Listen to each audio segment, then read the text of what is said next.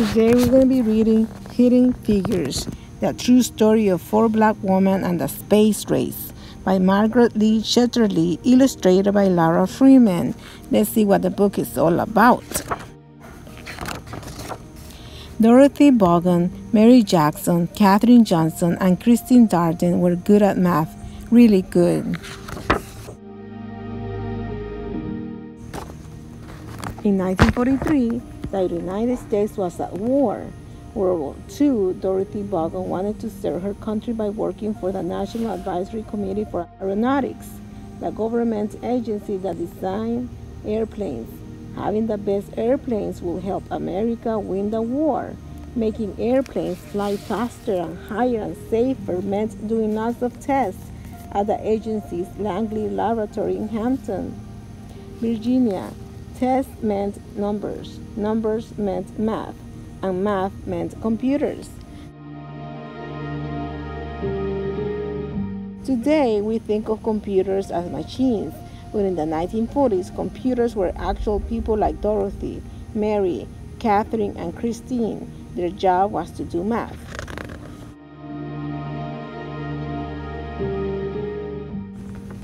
Because Dorothy was black and a woman, some people thought it would be impossible for her to get a job as a computer. She lived in Virginia, a southern state, where laws segregated or kept apart black people and white people. They could not eat in the same restaurants. They could not drink from the same water fountains.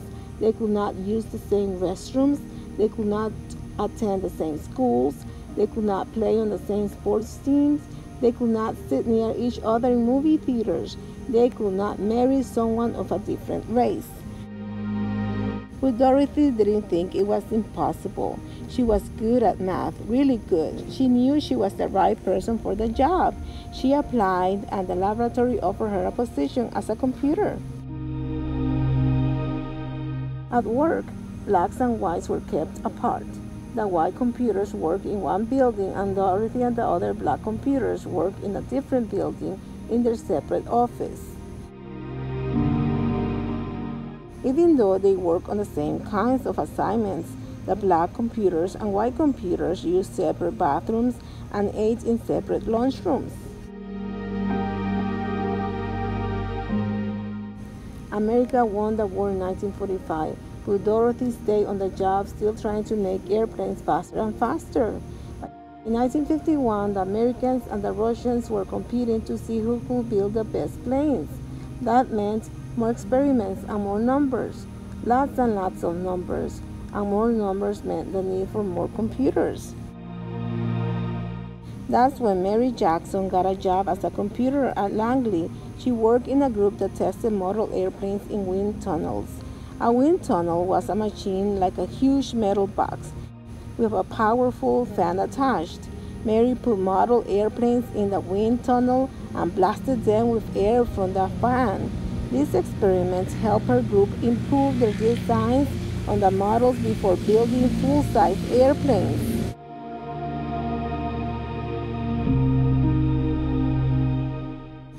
Mary wanted to become an engineer, but officials said it was impossible. Most of the engineers at the laboratory were men, and to become an engineer, Mary needed to take high-level math classes. But she wasn't allowed to go inside the white school where the classes were taught. But Mary was good at math, really good, and she refused to give up. She got permission to enter the school building and take the math classes, and she earned good grades. Because she didn't give up, Mary Jackson became the first African-American female engineer at the laboratory. Katherine Johnson was good at math and always asked lots of questions. In 1953, she applied to the laboratory for a computer job and was placed on a team that tested actual planes while they were flying in the air. Their research was used to figure out ways to prevent future planes crashes. In one of her first projects, she learned how to analyze turbulence or dangerous gusts of air. No one knows how many lives her work may have helped save. Katherine wanted to help the group prepare its research reports, so she asked if she could go to the meetings with the other experts on her team. Her boss told her it was impossible. Women aren't allowed to attend meetings, he said.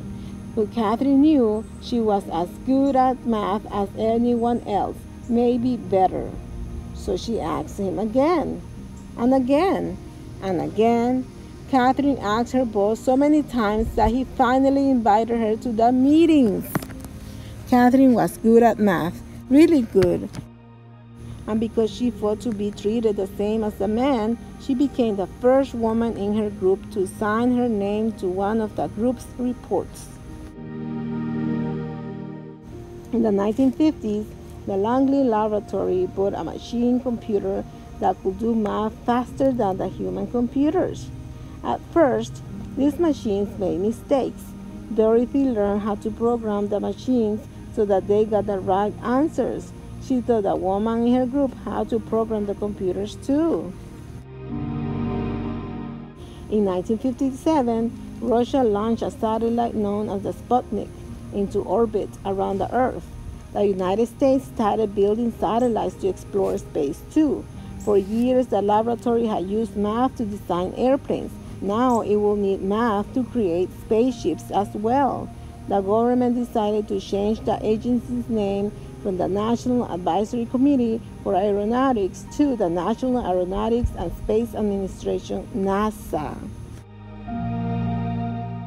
In 1961, President John F. Kennedy told Congress, "I believe that this nation should commit itself to achieving the goal before this decade is out of landing a man on the moon and returning him safely to Earth." A man on the moon? But the first step to getting a man on the moon was to send an astronaut around the Earth. NASA was going to need to hire more space experts and more people who were good at math, really good. The people at the laboratory had to work together from morning to night to figure out how to send astronauts John Glenn into space and bring him back home to Earth safely. Katherine Johnson knew she could use math to help. "Tell me where you want his spaceship to land, and I tell you where to launch it," Katherine told her boss. Katherine helped calculate the trajectories or pathways that rockets travel through space. She had to plan Glenn's exact route from takeoff in Florida to splashdown in the Atlantic Ocean. There was no room for error. No one was better than Katherine at solving these tricky math problems. Days before his mission, John Glenn wanted Katherine to double-check the machine's computer's trajectory calculations to make sure it hadn't made any mistakes. When Katherine said the numbers were correct, Glenn was ready to go. On February 20th, 1962, Glenn blasted off into space, circled the Earth, and made his way home safely.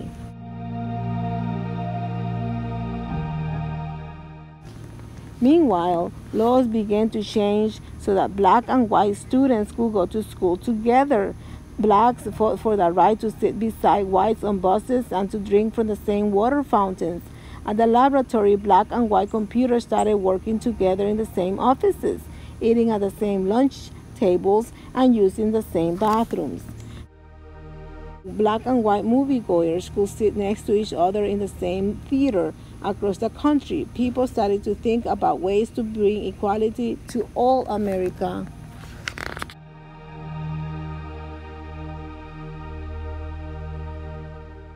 Christine Darden was good at math, and she loved electronic computers. She started working at Langley in 1967.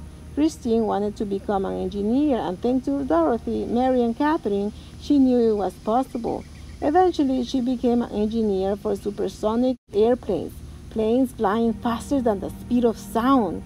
But her first job was to help with NASA's mission to the moon.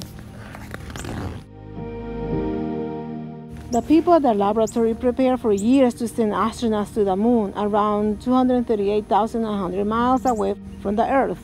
Finally, on July 20, 1969, the world watched as the three men arrived at the moon in their Apollo 11 spacecraft. "That's one small step for man, one giant leap for mankind," said astronaut Neil Armstrong when he stepped onto the dusty surface. But it was also a giant leap for Dorothy, Mary Catherine, Christine, and all of the other computers and engineers who had worked at the laboratory over the years. The moon landing was a success from takeoff to splashdown, but there was no time to rest. Once NASA landed astronauts on the moon, the people at the laboratory began dreaming of sending humans to other planets such as Mars or Jupiter or Saturn. They started to imagine hyper-fast space planes that could travel around the Earth at 7 times the speed of sound. The next adventure wouldn't be easy and would require lots of tests and lots of more numbers. But Dorothy, Mary Catherine, and Christine knew one thing. With hard work, perseverance, and a love of math, anything was possible. And that, my friends, is the end of the book. And remember, anything is possible. I'll see you. Bye. Take care.